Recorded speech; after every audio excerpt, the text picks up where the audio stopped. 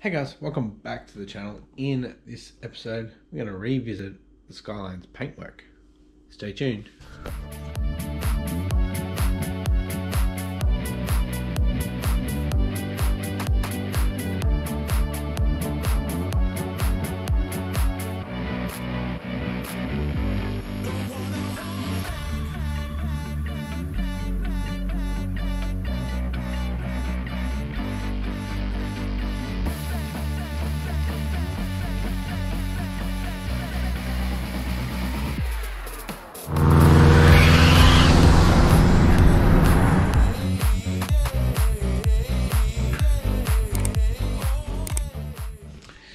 Thanks for tuning in, guys. If you haven't yet, please hit that subscribe button and the post notification bell to stay up to date with my builds. With that being said, let's get into it. Alrighty guys, so if you don't know, it was about September 2019. I got into an accident in the Skyline, and in the front left hand corner somebody merged into me while I was right beside him. I did brake on the horn. They hit me, damaged my front bar, my left quarter, and my light. Went through insurance. Obviously didn't have to pay anything, it wasn't my fault.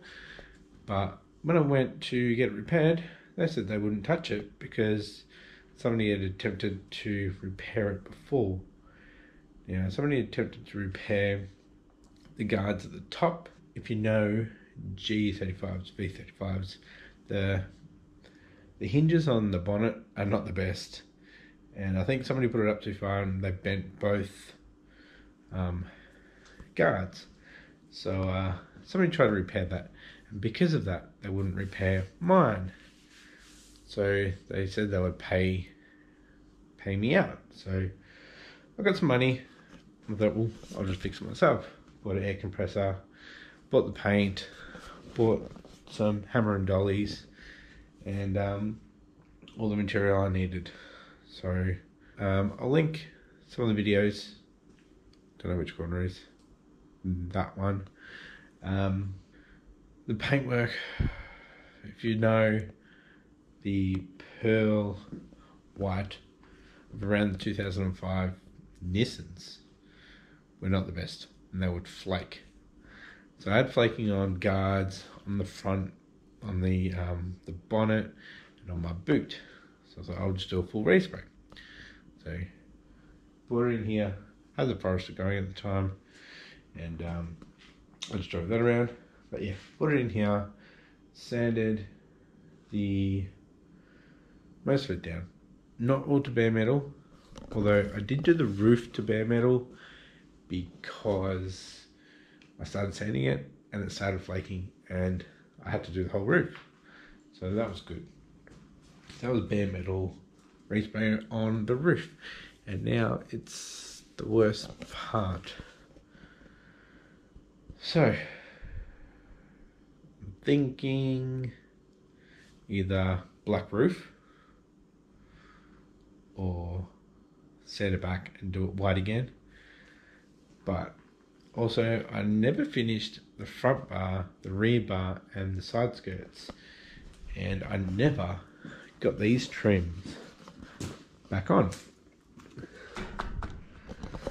So what I want to do is actually practice a bit more on applying the paint, because my clear coat finish was not smooth.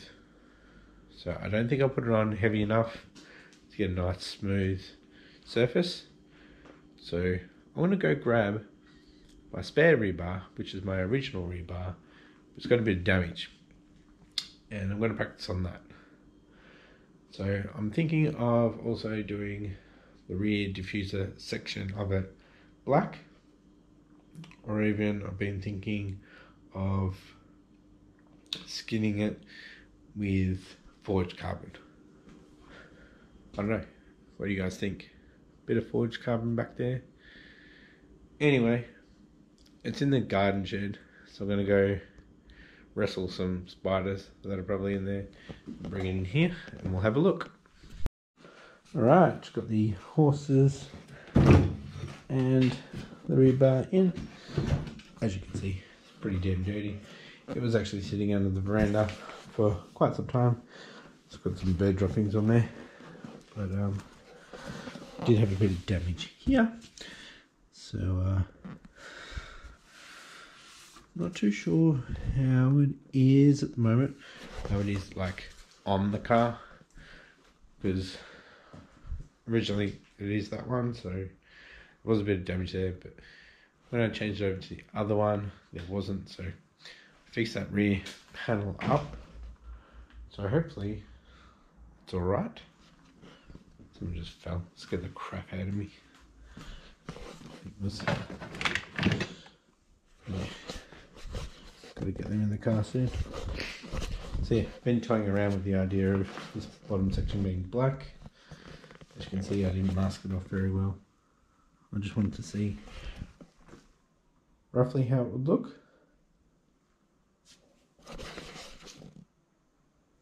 My son's crying. Back in a sec. I just rotated his bed before he went to bed, so he was at the wrong end. He didn't know where he was. Anyways, back to the rear bumper. From what I remember, that might be the only problem. I think there are some spider cracks in the paint on there. So we're going to have to get this cleaned up and have a look at it. So get a bucket, get some water, soapy water, wash this off, get rid of this electrical cable here. Alrighty, so lesson learned, don't leave bird poo on your paintwork. It's actually eaten into it, but yeah, the wash really didn't do much. Just the primer wasn't sealed, so it's going to need another rub back, so it's all good. So I've been getting some hook and loops for my buff, which are actually sandpaper. So just recently got some 1000 grit and some 600 from Tool Pro. Getting a bit of their stuff lately, and I wanted to try out some really fine stuff, so I just went onto eBay and got some stuff from China, which is like 2 or 3 months out, so I think it's like May it's supposed to be here, but it goes all the way up to 7,000, so that'd be more for like detailing when it's actually finished. But yeah, I've got some 400 too. Let me find it. There we go, got some 400. This is from Bunnings. I haven't seen this stuff before, but it seems very similar to those pads that I got from Tool Pro. Which I think I left over here. I really need to clean up the garage. Really need to clean it up. Pretty messy.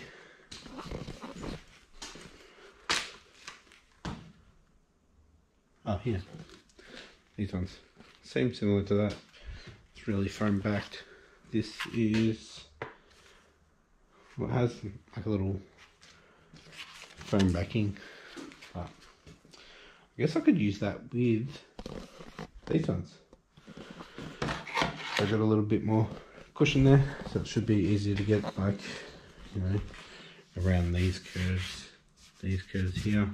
It's just not flat. So yeah, 400, 600 and 1000.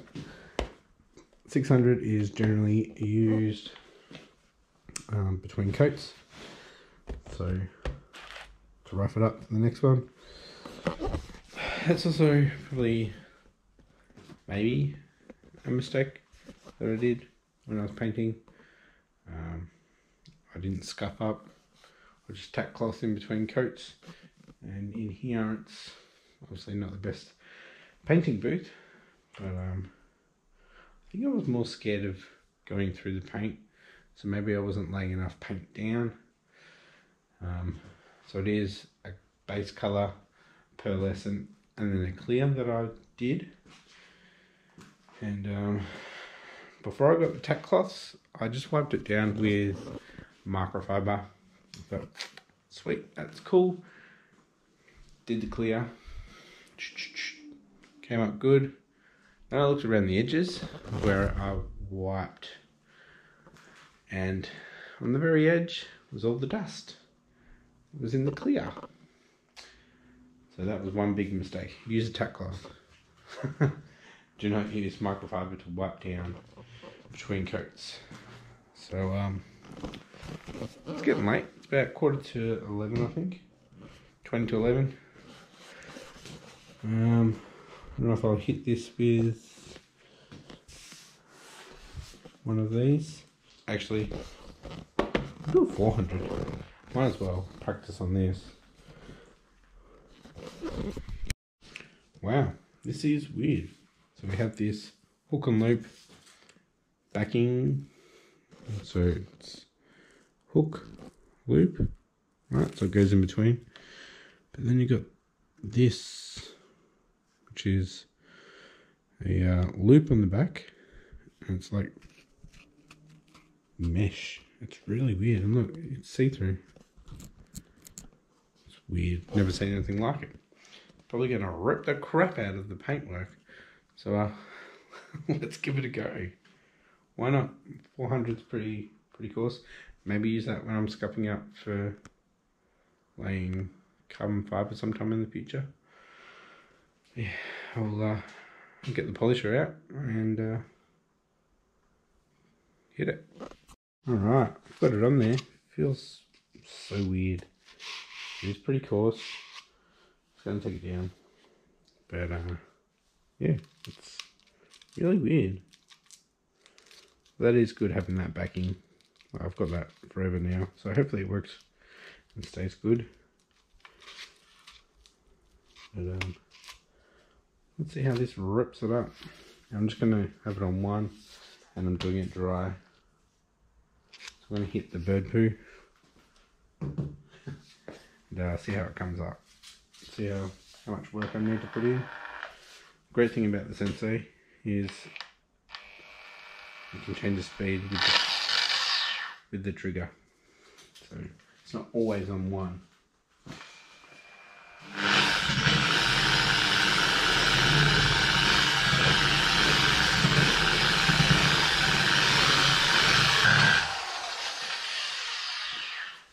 Wow, that works really well. Obviously it's a bit dusty being dry, but apparently it lasts 10 times longer than paper. So you can just take these off and just wash them out. As you can see right through them. It's called Sand Net by Diablo. Yeah, so that went through pretty good.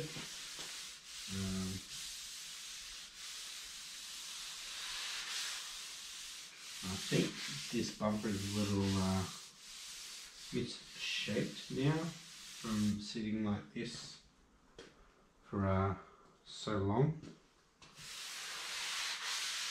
So, yeah, this is really good.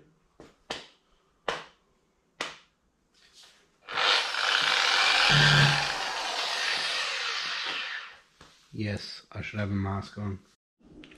Alright guys, like I said before, we had a bit of damage down here in this original bar, but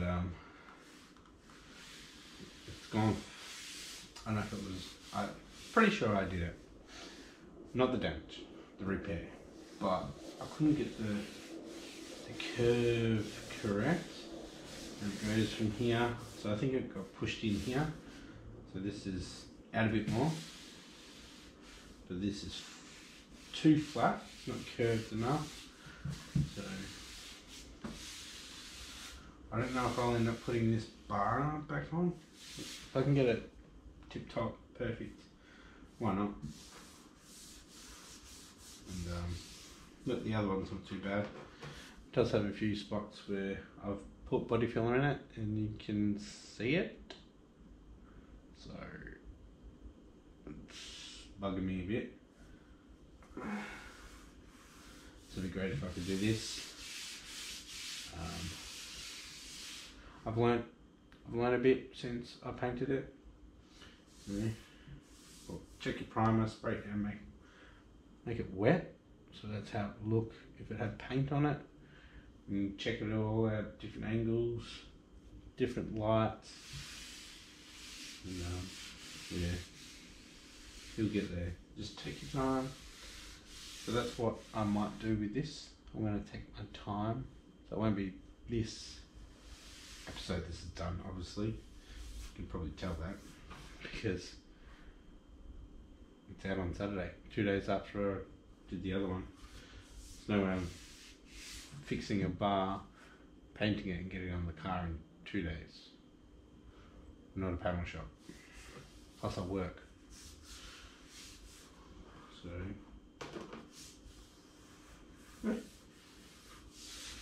that pad's really cool, if you call it a pad. I'll have to have a look at my bar I've got on there. Just from here, yeah, it flattens out a bit. I'm just going to have to have a look, see if it does flatten out, or if it's because it's been sitting, it's flattened out from the heat of summer.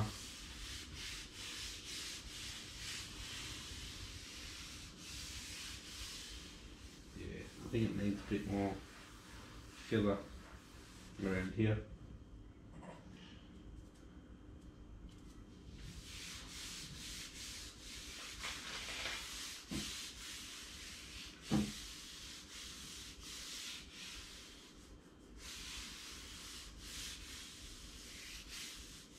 There's a bit of a bump there too.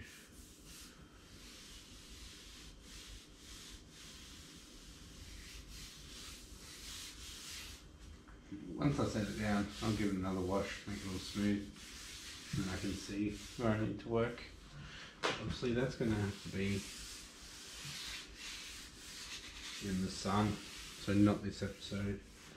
I'll have to get it into it over the weekend. Alrighty guys, I'm back, and it sounds like it's about to rain.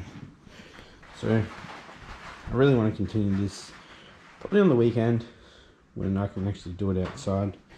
So I can actually see where I need to do it, because the lighting in here is not very good. Also, there's maybe some carbon fibre and some forged carbon coming. I don't know. Yeah.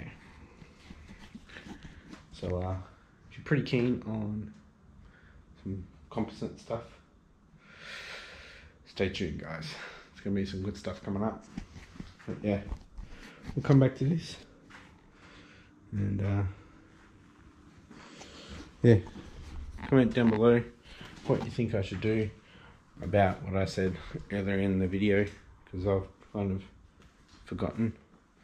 It was about painting the roof or just leaving it.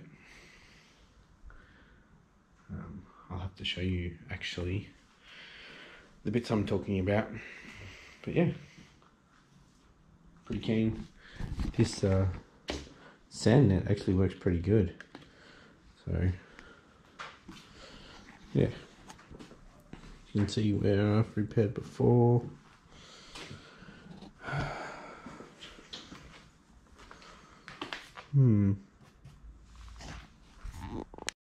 Alright, don't mind the dirtiness, but I've got a crack now. This is all spider cracked.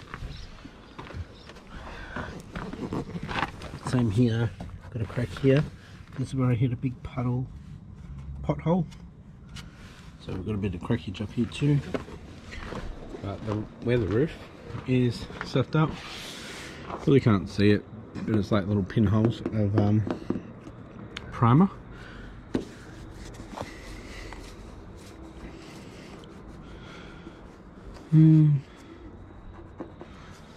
Can't find it, it's too dirty. So